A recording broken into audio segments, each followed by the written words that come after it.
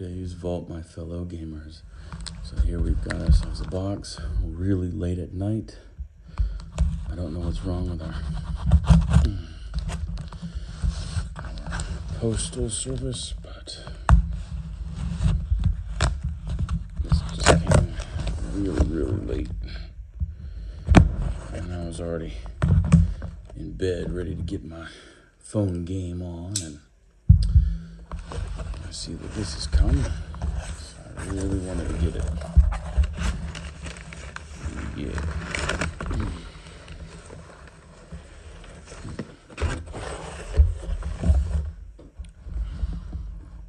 So, these things are not easy to get a hold of.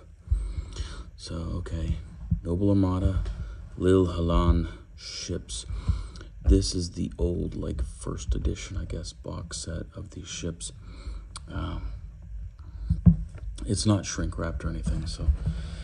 Oh, and here we go.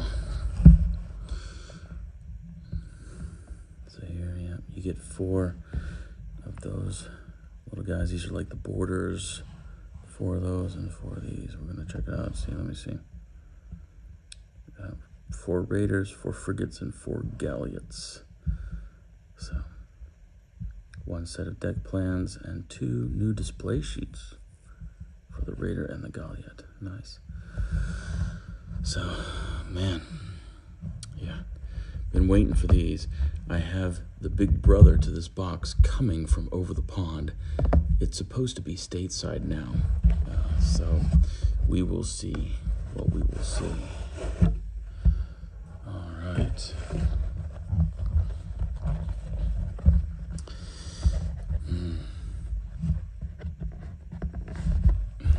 Bro.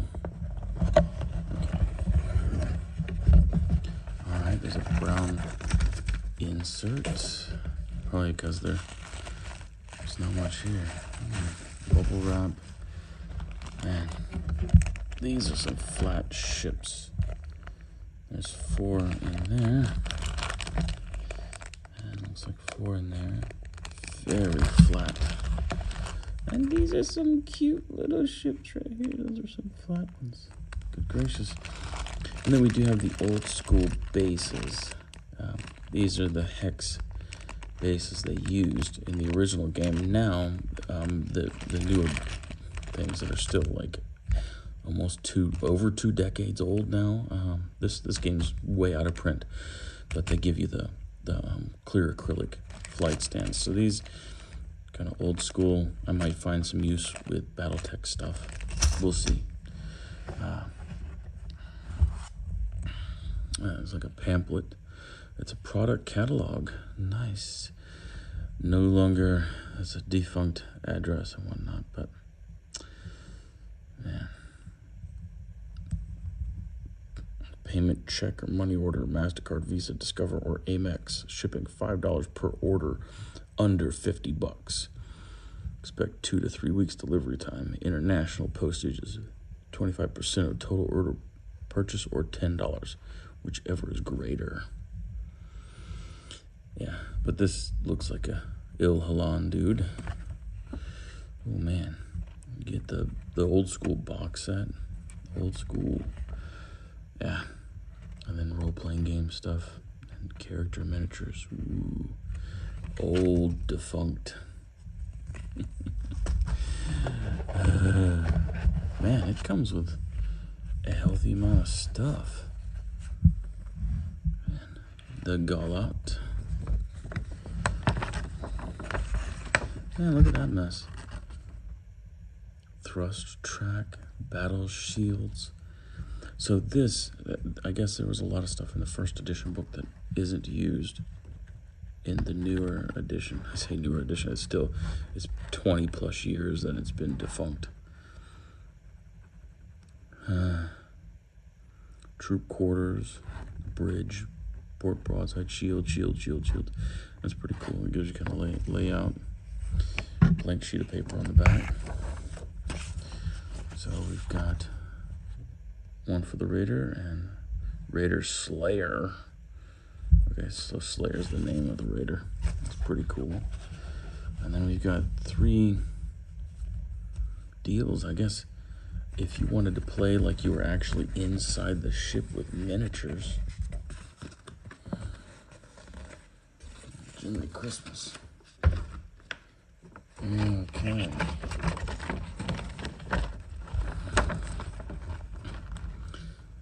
Storage is kind of a typical like bathroom, sink, like shower, and then storage. Okay, that's interesting. So somebody just went crazy with a simple like architect drawing type thing. It's stupid. They got little sitting areas and then locked boxes. So I guess cargo hold down to exit. It shows you the ship there. Colors purple or white, just in case you don't know. I will not be touching these ships with purple. Oh, a chapel with a pulpit. That's cool. That's cool. They got, yeah, so the leader sleeps off of the pulpit area. A library. Nice rig. And then they got a second officer. Tools and supplies. They don't have a galley in here. Middle deck. Where do these guys eat? This must be just one door to exit supplies. And maybe these are bunks. These P's on there are bunks. They don't have a key on here. So, yeah, I'm kind of thinking 1, 2, 3, 4, 5, 6, 7 bunks here with 2 pillows each. Kind of strange. And then there's like an inn with an asterisk there. Yeah, I don't know. They've got a bunk there with a restroom underneath that too. Just strange, But I can see if you wanted to have some miniatures or something, or do like a flow chart, you're kind of like raiding or fighting in here, you know, for a boarding action. Pretty interesting stuff. So,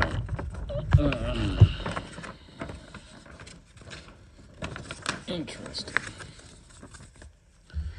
And I'm not going to do it for these because it's going to be the same crappy, ancient,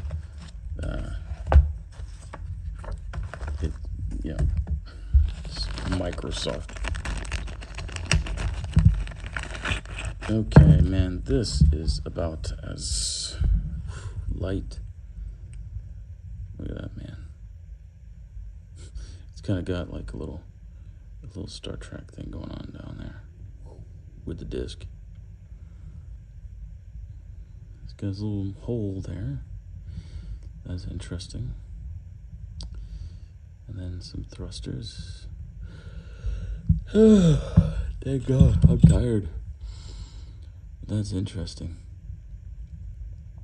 I guess these little bump nodule things, that's gonna be your firearms, port and starboard. You just see, this is the one that has all the grappling hooks in the rules, and I did pick up a set of the rules. This is actually a cool game. They've got, like, immediately when you open up the book, it starts getting into, like, your different phases. It starts immediately with the meat and potatoes. There is no, like, bull mess. It goes into actually the game, like, you know, and with the tables for where if this is the critical table, so if you roll shields or crew or whatnot, it tells you what happens. And if you roll multiple, you know, your first critical is here, second critical, third critical, and it's just really great. Let me see, because they got advanced rules in here too, and some of them are really cool. Like this, I just love this. They've got the gravity well rules for planets or moons, which is really cool. And then like generating your stellar debris. You could only get one planet, which is pretty much bullcrap, but yeah. So I only have one planet on the board, and it uses a 6x4 board. Yeah, anyway, the rules for this are really good. I like it. I like the rule system. So, all right, so there's these things. Extremely thin. You know, you don't have to be aerodynamic in space. It's space. I don't know. But, you know, if times get tight, I'll put this on the end of a shaft, and I can go hunting with it. So, all right, let's see. No Ziploc bags for you. All right. These, at least they gave them a tiny fin. That gave it some dimension. Look at that man shit. Oh man, give me a guitar. Ding ding ding ding ding. Yeah, it's a pick, bro. Yeah, jeez. Maybe I should do all my unboxings with one of these. Holy crap. I could sharpen the front and it would be good to go. Detail, okay, it's got panel lining and stuff, but man, you can only think that these little bumps on the side, that's a broadside.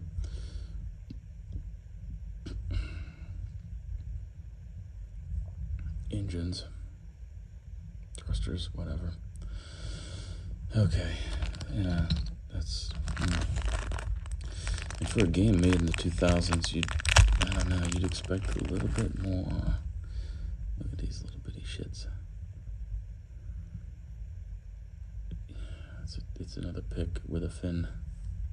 Of course, much smaller guns. Actually, these tinier ones have better detail. See all the panel lining, and then they even have circles in the very front of it.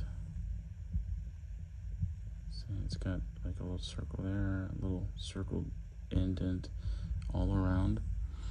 Yeah, it has, you know, actually better detail than the bigger one. There's more in it, which is crazy. Of course, the bottom has hardly any detail. Actually, everything's kind of off center. And see those two little round spots in the front? They're not even centered up or anything. Man, jeez. This is still the era of hand sculpting, I believe. I kind of think that these two connection pieces up here need to be cut. This front wedge section needs to be separate. So this is the beginning, starting fleet for Noble Armada. This is the old school one. Like I said, the new school fleet box has so much more. And that daggone thing ran me a pretty penny. So hopefully the ships, I mean, you're going to get more of these ships in that box. But they have more better ships. There's actually destroyers and a carrier in that box. And like I said, the bases are up-to-date acrylics, like you would see on modern games.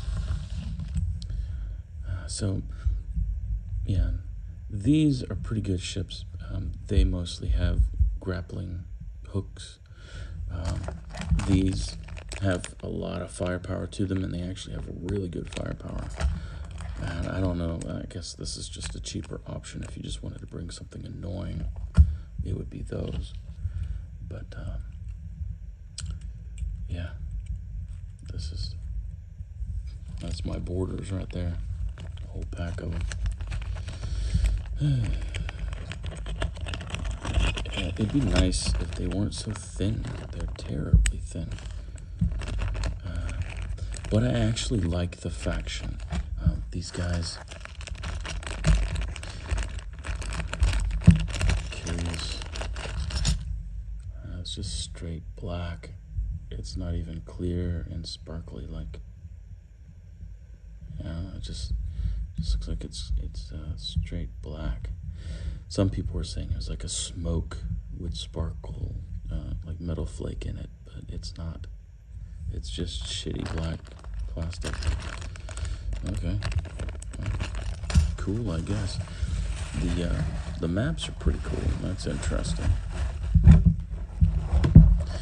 But these guys, the Li Halan, they actually have lasers, medium lasers and stuff on their ships, and some of them are small lasers, light lasers, but most of them are medium. And they the lasers have pretty awesome rules. It's precise and well, let me just show you. It's in the book. Good rules. Got some painted ones here and stuff, but okay. So yeah, accurate and precise for their lasers. Burnout means that it burns out shields. So it's like, yeah, it burns the shields before it gets to the ship.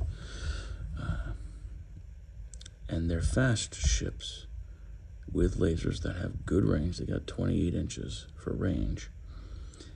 The attack dice, it's pretty minimal, just 3 attack dice for this one with the medium lasers. But if we go to that tiny guitar pick guy, he's got 5 attack dice at 28-inch ranges. Same stinking lasers, medium lasers, medium lasers. Why does the profile change? I don't know. Why is it 2 less attack dice? I don't know. Now the roles of these ships change a little bit. This one has 9 troops. This one only has 6. And if you look at this one, only has 1 grapple gun, whereas this one has like 5. It's got 4 here and then 1 there. So it's in the forward arc, the port arc, and the starboard arc. So this one really, goes to town and gets stuck in. And also, if you look too, it takes more damage. See, it's at 21 and 7, whereas this one's damage is 18-6. Not that much more, to be honest with you. The shields are the same, and the hull is the same on it. But this one's meant to take out ships via boarding actions, and this one's just meant to, they could board if it wanted to, but it has the slightly more powerful guns. It's weird, these two. Like, really, why is the attack dice different? Explain it to me. Explain it to me. Why am I paying 20 extra points for 2 less attack dice on both the guns? It's dumb. It's dumb, and it's 3 more troops than that one. It's got a better ramming. I don't know. It's goofy. It's goofy. See, that one's 16, so it can run people down faster. I haven't yet played the game. This is a game that I'm going to play with my buddy Matt. He does the Dead Gaming Society videos. And so I decided, let's go ahead and pick it up, because we play a bunch of the other Dead Game stuff that he and I both liked back in the day, back in the late 90s.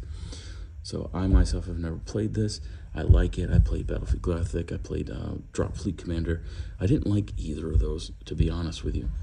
But I like how this rulebook is set up, and I like metal fleets. I'm going to be honest. I like metal ships, even though they are super thin toothpicks. But I like this so far. I love the rules. I think it's cool. We're going to be using a hex map based system, because we're going to be gaming over the telephone, and we're going to see how that works, because the ships are measured from the center stem of their base to center stem, kind of a deal, where you have the little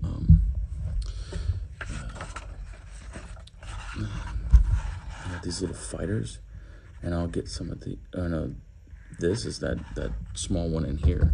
You get smaller fighters than this that are just on these little coin, like these little bitty coin things. And they are, see if I can't find them. There. Okay, here's some. So they're on these little bitty, like coin bases, kind of. And so with this, you would measure. You could either do the center or the 4. It's up to you. But yeah, we're gonna try to play this. So I have the Li Halan.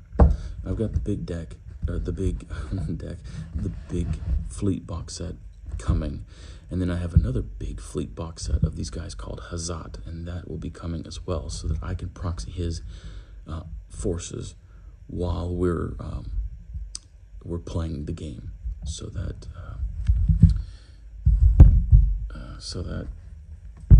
you know, I know his positioning exactly. Should be fun, and hopefully we can get something recorded, because that will be cool too for you guys to see some of these games played out. But yeah, like I said, this is ancient, and I guess they pioneered this too. I don't know if they pioneered it really, but it's a sticker, and what they have is they just have this basic Noble Armada box, Noble Armada, their own name, but then they just slap a sticker on. So you order a mess of these and you just slap stickers on for whatever faction it is. Yeah, that's a sticker too. Pretty cool, pretty cool. But anyway, you guys, I'll be doing hopefully soon another unboxing, either of the big fleet box of this or for the Hazat. The Hazat isn't coming from across the pond, but it's coming from a notable slow retailer. So we'll see. But anyway, y'all take it easy. Carry a liaison.